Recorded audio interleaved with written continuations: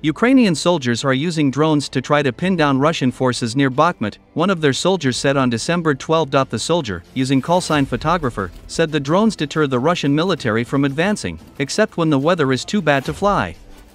As soon as the weather stopped us from flying, right at that moment they start advancing drone operations, he said. Russia captured Bakhmut, the theater of some of the bloodiest fighting of the 20-month-old war, in May 2023. Ukraine has launched a counteroffensive in June aimed at retaking occupied land in the country's south and east, including Bakhmut.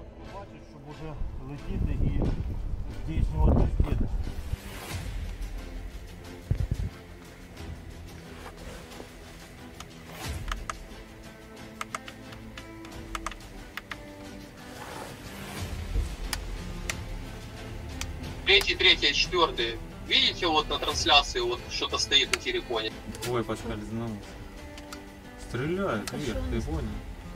Ну, блядь, что попадает. Ой-ой-ой, бежит.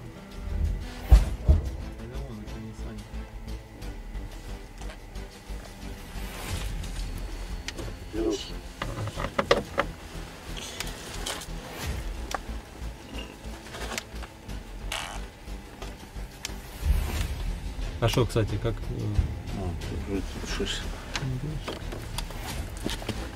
Блин, он там и сидел?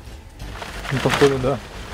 Вони тільки чекають, щоб припинилася якась аеророзвідка. Вони бояться баби-яги, вони бояться цих скидів, тому не рухаються. Як тільки погода робить, унеможливлює наші польоти, вони тут же починають лізти. Моментально.